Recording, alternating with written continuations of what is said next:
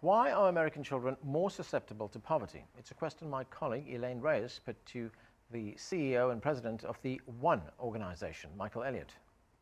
Well, you know, historically in the world, the greatest challenges, whether it's in poverty or indeed in health, have been children, have not been older people. It's been children who've died young. It's been children who've been most susceptible to awful diseases. It's been children for whom poverty has had life-threatening implications. And that's been true everywhere. That's been true everywhere. One of the extraordinary things that we've seen in the last 10 years is that the incidence of child deaths, of deaths under 5, has been reduced all over the world. So the pattern that you point out in the United States is not an unusual pattern. China is seeing a different sort of trend, as you mentioned. According to one study, the number of people living in absolute poverty has decreased over time from 260 million to about 14 million today. That's a big number. Are countries like China doing something that others can learn from? Well, I lived in Hong Kong for a while. I've traveled very widely in China. I know China as well as anyone who's a frequent visitor can know it. I mean, I don't pretend to know every corner of it. And I think the Chinese story has been extraordinary in the last 30 years. I think the extent to which China has been able to lift hundreds of millions of people out of extreme poverty is one of the things that's genuinely changed the world. Genuinely changed the world.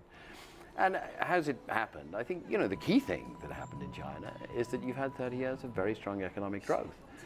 You've had an opening up of the marketplace. You've had the price system liberalized, so that initially, 25, 30 years ago, farmers in Anhui province or whatever it was were able to sell their excess produce in markets. That lifted rural incomes. So it's been a fantastic story. There's no question about it. Michael, we here in the West are in the so-called season of giving. For our viewers out there watching this around the world, what can they do to help? Well, you can join One. You can go to one.org and join one of our campaigns.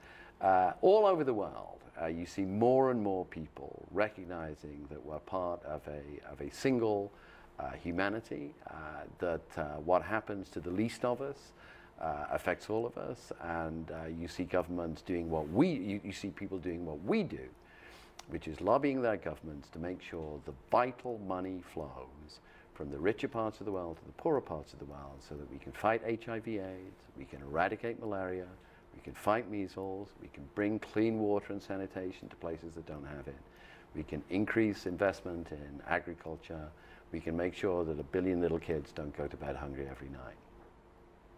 Michael Elliott, thank you so much for your time and your insight.